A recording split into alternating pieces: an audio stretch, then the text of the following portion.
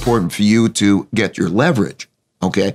Because you want to go to this new high level, right? And you want to do a lot of things. And in order to do a lot of things, you're going to have to get the most leverage of other people. But you also want it to be great, just like you want it to be, because you've got a unique ability with your taste and everything to be able to make those choices so you know what's great and what's not great.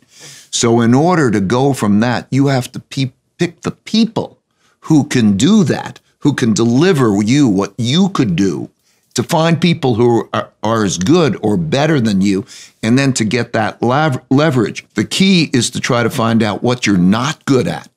Okay, write those things down that you're not good at. And then you get the people who are good at those things, and then you get the great leverage, right?